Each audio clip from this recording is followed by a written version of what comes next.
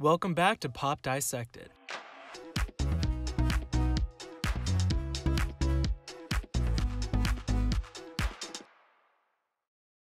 Today, we're going to be talking about Katy Perry's third studio record, PRISM, and how she soared to new heights with the record, seemingly impossible after the immense success of Teenage Dream.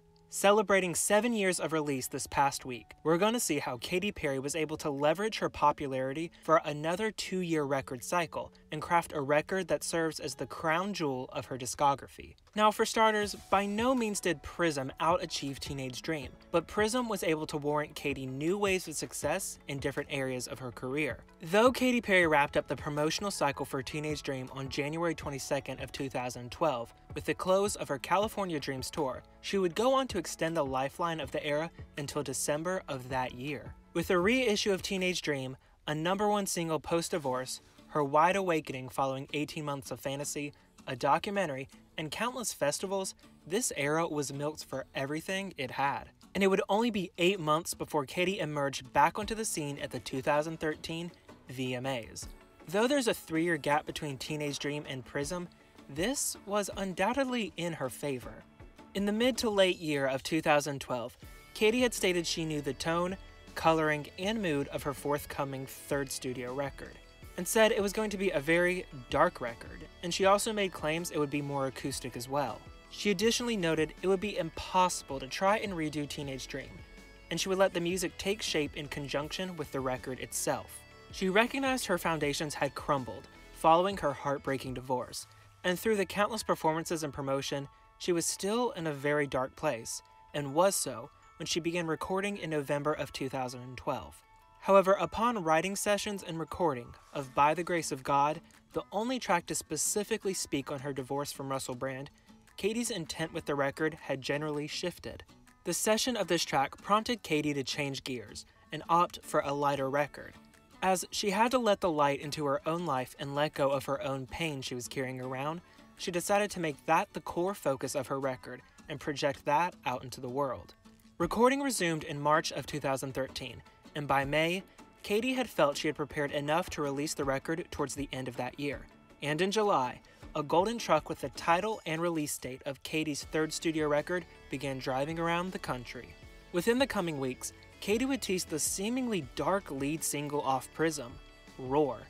Putting her Teenage Dream era to death, it seemed we were getting the dark era she had promised. Though, upon the single's leak and quick early release, we came to learn Roar was the opposite of dark. And this is where I think Katy actually played a really smart, interesting move.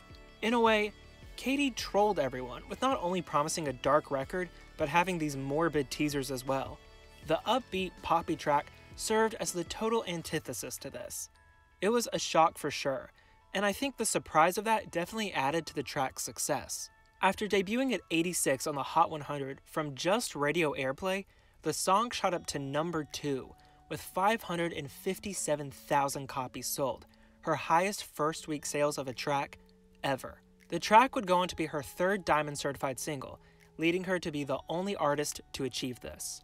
In short, Roar began the PRISM era with a bang. Katy had proved she was back and bigger than ever. With Roar now cementing Katy Perry as the queen of uplifting pop anthems, it told more on the conception of the PRISM record. If Teenage Dream was built upon this high concept of nostalgia, youthful bliss, and candy-coated dreams, PRISM would tell of an organic, vulnerable journey into womanhood. This only made sense.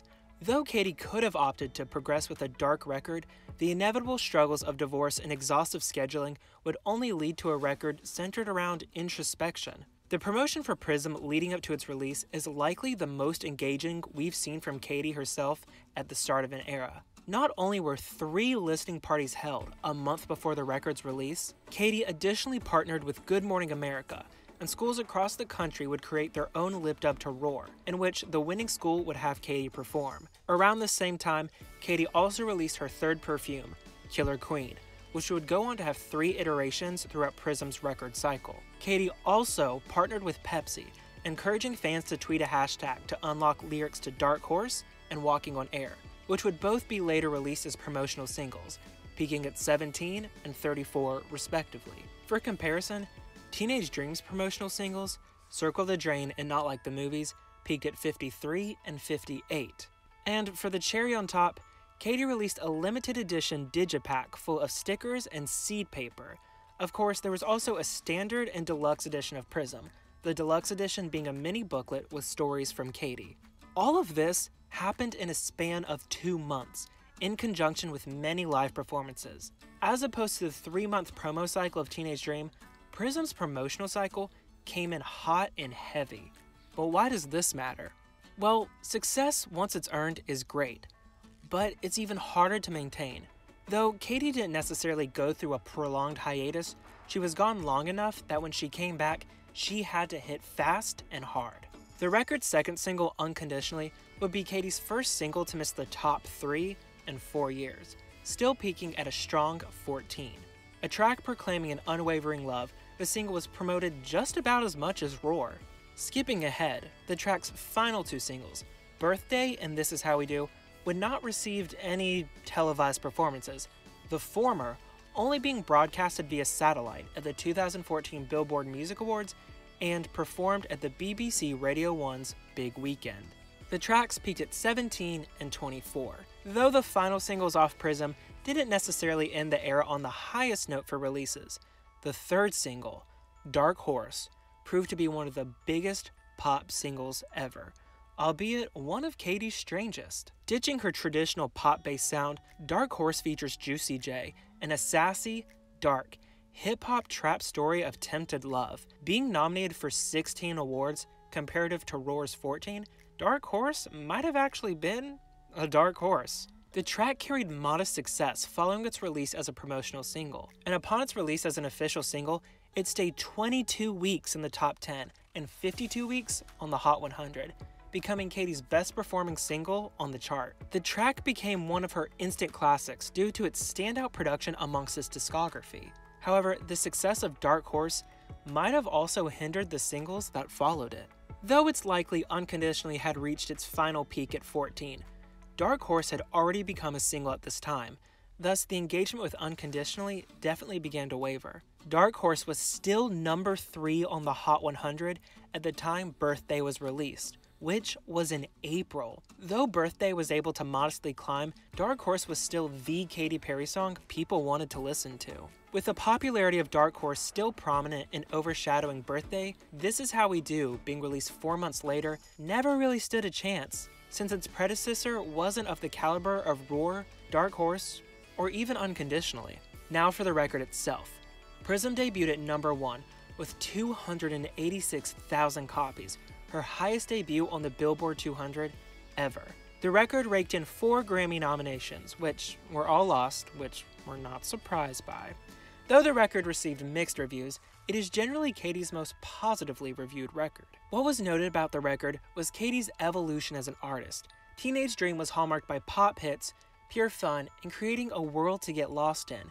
PRISM, however, is likely some of Katy's most authentic work. What stands out about PRISM compared to Teenage Dream is the lack of the record being full of radio hits. While most of the radio-friendly tracks take up the front half of the record, the back half reflects a lens of maturity and reflection on Katy's own life. This in itself showed her transition into a more grown-up version of herself. She was finding herself as she approached her 30s, and tracks such as Love Me, By the Grace of God, This Moment, It Takes Two, and Ghost all present a different layer to Katy not extensively seen on her previous records. While nowadays, PRISM is recognized for its big hits, Roar and Dark Horse, the record at the time was very much seen for being a full body of work, a journey of a woman who found hope through despair, a theme we'd see again later in this year's Smile. With ample time to promote her record across the world, the Prismatic World Tour launched in May of 2014, 7 months after the release of the record.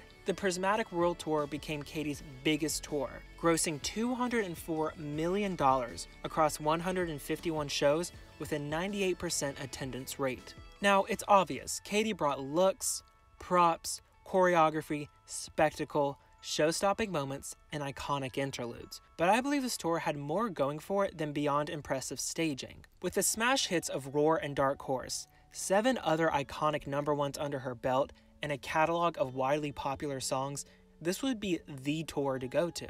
At this time, every single one of her songs were known by everybody worldwide. She hadn't had a single that fell under the radar or severely underperformed. Simply put, this was Katy Perry's prime. While touring, Katy would go on to win 10 awards, all leading up to her highest career moment, her Super Bowl performance, bringing in 120 million viewers, being the most viewed halftime show to date. Then the era came to a close with her setlist at Rock in Rio 6 in September of 2015, making the era last just a bit over 2 years. So I bet you're wondering, was PRISM bigger than Teenage Dream? Well, as of August this year, we have updated US sales of Katy's singles and records. Teenage Dream has sold 3.1 million copies in the past decade, with PRISM coming in at 1.7 million in the last 7 years. With Firework boasting 7.4 million downloads sold, Roar and Dark Horse come in with a close 6.6 and 6.4 million respectively. Now of course, these are pure sales, not including streams or track equivalent album streams. In total certifications, which I found from only verified sources, no crazy Twitter claims, Teenage Dream is 8 times platinum, and Firework is 12 times platinum.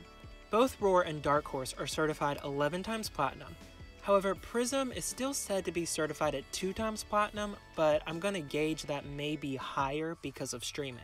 So as we can see, though the PRISM record may not be close to Teenage Dream since it hasn't been updated in quite a few years, the biggest singles off PRISM are coming in very close to Katy's biggest hit. With 155 million total certifiable units, Katy Perry is the 8th most certified female artist of all time, and the 30th highest overall. With this, what all has made PRISM so successful?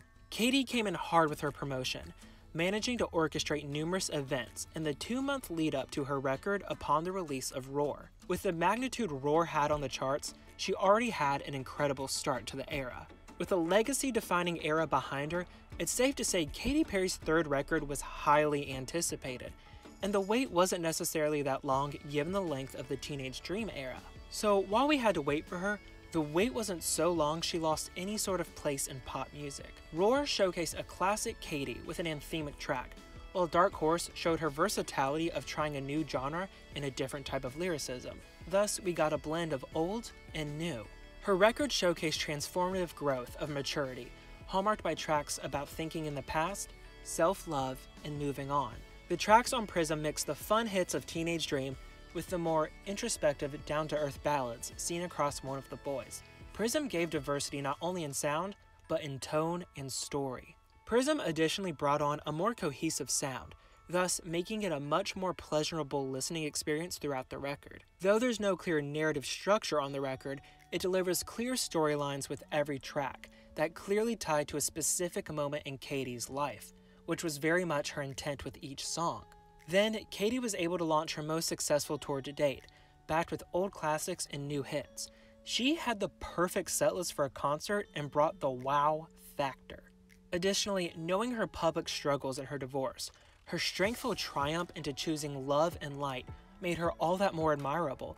She was seen as a strong figure and a strong woman. This very much juxtaposed the fun, carefree, and maybe even reckless image we saw with Teenage Dream. PRISM was Katy waking up from her teenage dream and finding hope and love in the future, and what lies beyond it. Lastly, we have the Super Bowl, the event that was arguably just as sought after as her concert.